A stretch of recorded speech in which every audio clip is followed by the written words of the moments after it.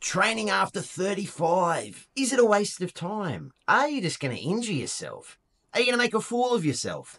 Are you thinking about beginning to get into some physical activity after the age of 35? Or maybe you're an experienced trainer and for whatever reason life's got in the way and you're thinking about picking things back up.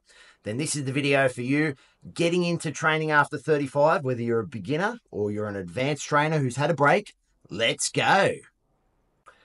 I've been very lucky in my time as a coach to help many people either get into training after 35 years of age or get back into training after taking a break. And I can tell you, it is one of the greatest life decisions that you can possibly make. If we think about it, we're animals in a physical world. Our physical health, our overall well-being, our quality of life is directly related to our bodies. And if we're not healthy, if we're not fit, if we're not feeling good about ourselves, if we're not staying active, things can start to go downhill very, very quickly. Number one, because we're getting that little bit older. But number two, we start to get into, a bit of a rut where we're not doing anything physical. We fall to the level of the fitness levels that we need for our everyday existence. And thanks to mobile phones and computers and escalators and elevators and motor vehicles and airplanes, we're not in the jungle hunting our food anymore, and so our health and our fitness goes downhill very rapidly. And the last thing we want is to get to an age of life where we start to have a bit more freedom. Maybe we have some financial freedom.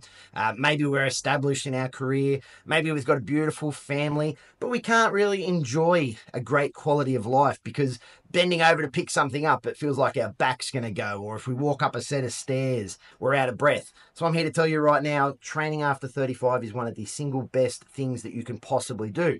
Now, if I was to say the two types of people that tend to want to get help when it comes to their fitness programming after the age of 35. It is number one, an absolute beginner, someone who has no experience in the gym before and they just want to kick off. They've reached a point in their life where they're like, look, I need to do this. I need to do this for myself. Or we have a very experienced trainer, maybe someone who's trained through their 20s and then things have got in the way. Life's got in the way, their career, their family, whatever it might be, and they have fallen off the bandwagon and now they want to get back into it. And so they come to me looking for help. Where do we start? Where do we kick off? What do we do from here? Number one, if you're an absolute beginner, you're at a fantastic stage of your journey because you have the greatest capacity for improvements moving forward. When you are starting out, you might think, well, it's a very long road ahead and I don't know anything and I don't have any experience, but your body will ensure that you get the greatest response to the training stimulus. It's going to be profound. It's going to be a paradigm shift. You're going to see increases in lean muscle mass. You can drop body fat. You can increase your strength. You can increase your cardiovascular fitness. If you're at the start of your journey, you have the greatest capacity for improvements moving forward. The key needs to be that, you don't overreach too soon. If you say, oh, look, I'm going to start a fitness program and I'm going to train 5 days a week and I'm going to also be on top of my nutrition. I'm going to go to bed early and I'm going to give up smoking and I'm going to give up drinking. And it's great that you've got those big plans, but realistically, it might be very difficult for you to implement that successfully in the long term. So start small. It could be as simple as increasing your step count, getting into the gym and doing some exercise for the week, going to the local pools and having a swim. The number one consideration is I want to kick off. I just want to start. Number two, I want to ensure that whatever I'm trying to achieve is something that is going to be maintainable and sustainable, and I'm going to be motivated to do it in the long term. In the long term, you are going to see the greatest results. You're going to see the greatest changes. But that doesn't take away from the fact that in the immediate short term, when you start a fitness program, you have this huge capacity to see some really profound changes. And those changes can be very motivating for you. If you are able to increase your lean muscle mass by a small margin because you, say, conduct a resistance training program, then those results may be magnified many times because also at the same time, you're dropping body fat. If you're training and you haven't been training before, you're going to be using more energy. The recovery response from that training is going to use even more energy as you develop lean muscle mass. And the combination of the two means that you can see a drop in body fat whilst also increasing lean muscle mass. That's known as body recomposition. And it's a fantastic goal because if you are seeing these changes, Visually, you notice it in the mirror. You see I'm getting leaner. You see that my muscle mass is increasing. And so it drives motivation internally. And this internal motivation can be like a flywheel. It can pick up very quickly. And before you know it, you can really look to yourself for your own inspiration because you see the results, you see the changes, you see the progression in the gym. Things happen very fast for a beginner. And that's why being a beginner can be one of the best positions on your fitness journey, even though you mightn't think so, because of this huge capacity for improvements in the future. And we're not talking about years in the future. We're talking about in weeks and months' time, you can see some significant changes.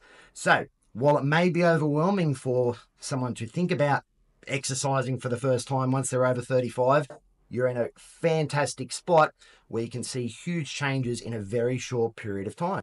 Next up, we've got the previously trained individual. Maybe you were very active as a child, as a teenager, maybe you're in your 20s, but then life gets in the way. You know, your career, your family, time management goes downhill. There may be other life events that have gotten in the way. You've had a decent break from training. You haven't been training for a number of years. Well, it's an exciting point to be on your journey, just like a beginner, because you have a phenomenal ability to see huge changes in a short period of time with your overall fitness levels, in particular when it comes to increasing lean muscle mass and increasing strength, thanks to the phenomena known as muscle memory. I did a video about this last week and I'll put a link in the description below so you can check it out. But thanks to muscle memory, you have a crazy ability to get back to a level of strength and muscle mass that you were previously at in a pretty short time. Like it is pretty freaky when I see people coming back to the gym after taking a big break and they get back into some consistent training. The results are amazing. I mean, I have heard that they can be compared to someone who's running a cycle of performance enhancing drugs in the short term. You can see phenomenal changes.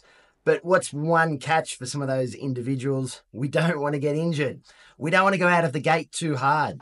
People who have trained previously and they sort of want to get back into things, they might be thinking back, 10 years ago in the gym, I was doing this bench press, I was doing this squat, and they're very motivated and they want to get back there very quickly. And maybe they don't use an appropriate amount of loading or an appropriate amount of training frequency.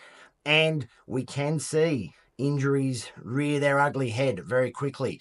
We can see people overreach, overshoot too fast. They get some injuries, they lose their motivation and they drop off very quickly. So one of the key considerations for a previously trained individual who wants to get back into training, especially after the age of 35, is to take it easy. It's just to moderate their excitement and their enthusiasm just by a small margin, because there is nothing that will derail the process more than an injury early on when you are trying to mount a comeback. But you should take some peace in the knowledge that if you are able to consistently apply yourself, you will see phenomenal results. You'll see quick increases in muscle protein synthesis. You'll see quick increases in your neural drive, so your strength. You'll see quick increases in your muscle glycogen stores. So you'll see a quick increase in your muscle fullness. So the results happen very quickly. Now that does use a lot of energy as well. And so if you are controlling your nutrition at the same time, you can quite easily push yourself into a calorie deficit because your training intensity is picking up, all of this lean tissue is coming back, and that can certainly mean that your total daily energy expenditure increases quite rapidly. And like a beginner, if you are increasing your lean muscle mass and you're dropping body fat at the same time, it is very, very motivating. I mean, if you're going to the gym on a regular basis and you can see the changes and you're feeling strong and you're feeling good about yourself and you're getting some confidence back, it can be very motivating, and it can really mean that internal motivation can be the driving factor very, very quickly. But the number one consideration for a previously trained individual getting back into the gym: take it easy. We don't want any injuries. And even though you may have lifted a certain amount in a particular exercise, it doesn't mean you're going to get back there overnight. And we just want to slowly stage things up to avoid any chances of injury. So whether you are an absolute beginner or you're an advanced trainer who took a break and you're looking to get back into things, what are the first steps? Look, if you're over 35, I would highly recommend going to your GP, going to your local doctor, getting a medical clearance, just to make sure there's no obvious underlying health concerns that need to be addressed before you start your exercise program. Think about it. Would there be anything more disappointing than getting into some training for a month or two, and then finding out there's some medical concern that could have previously been addressed before you started the program, it'd be terrible for motivation. It really would be. And it's hard to then get motivated to get back into things. So going to a GP, getting a medical clearance, that should be a number one port of call. If you don't have any experience in the gym, I highly recommend looking for a great personal trainer in your area. Someone that has a lot of experience, a lot of knowledge, comes highly recommended. Maybe you have some friends who train, they could recommend someone. You can find someone online. You do need to be mindful when looking for a personal trainer. Take a look at their experience, their qualifications, their track record, and a personal trainer for a beginner can be a fantastic tool to help you overcome that initial learning phase without making as many mistakes. It reduces the chances of injury, and hopefully they provide a training program that is suited for your unique circumstances right now. Now, if you are an experienced trainer who is getting back into the gym after taking a break, then you really want to take a mindful approach to the intensity and the frequency of the training that you're trying to complete. There's no point going back into the gym and aiming for 5 or 6 days of training, because you're going to get injured, you're going to lose motivation, you might find that your immune system's compromised and you're getting sick on a frequent basis. So you really want to moderate your return to training. And that could mean that I'm only going to go back to the gym a few days a week. I'm not going to push my sets to failure point. I'm going to use less weight per repetition. I'm just going to start going through the motions so that I can get back into a regular routine. So for an experienced trainer who's looking to get back into their training, I really advise you just to take it easy. Don't live off in fantasy land where you're thinking about all those lifts that you did in the gym all those years ago. You can get back there. There is no doubt about it. But you really want to moderate the intensity and the frequency of the training to prevent burnout, loss of motivation, injury, and also you can keep your immune system compromised. And, there's nothing worse than being motivated to train and you're getting sick or you're getting injured, and it just makes the whole process a lot more difficult than it needs to be. And it will probably mean there's a much higher chance that you won't be successful. So my 2 tips would be, number 1, get a medical clearance from your GP. And number 2, if you don't have experience in the gym, consider a personal trainer, a good personal trainer. Or if you do have experience training, just take it easy, moderate yourself, don't push too hard too soon. If you want to know all about one of the most tried and tested sports supplements out there, perfect for beginners, perfect for advanced trainers who have taken a break and they're getting back into things, check out my video up here on creatine monohydrate. It is one of the most tried and tested supplements out there. It's relatively cheap and it is extremely effective. If you like this video, please like and subscribe, and I'll talk to you soon.